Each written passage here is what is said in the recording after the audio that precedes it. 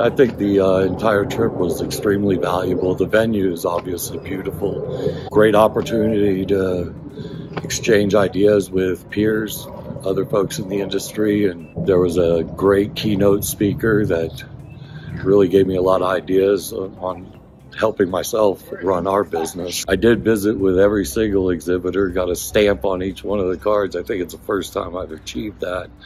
Got a few ideas, things that I want to continue to look at. Diversification is huge in this conference this time. So I've learned about some mailing equipment and why we should get into it, and what the government's decertification of mailing equipment, how that could be a benefit to dealers.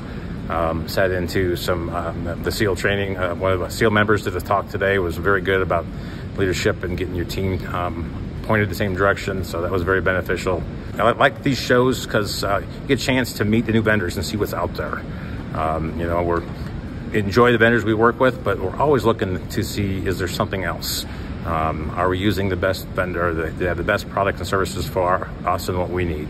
So I've been in the industry for about 5 years now, and this is my first BTA event, and the biggest thing is just the takeaways that you're getting from just one day so far.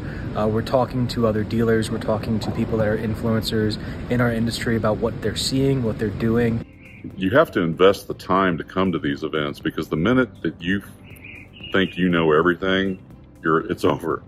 So I always like to go to these things, and I've got 4 or 5 pages of notes that I wrote down of things that we have to take back, and I have to discuss with my head of IT, for like cybersecurity, and as well as Christina, my president, to talk about things we need to do in the future.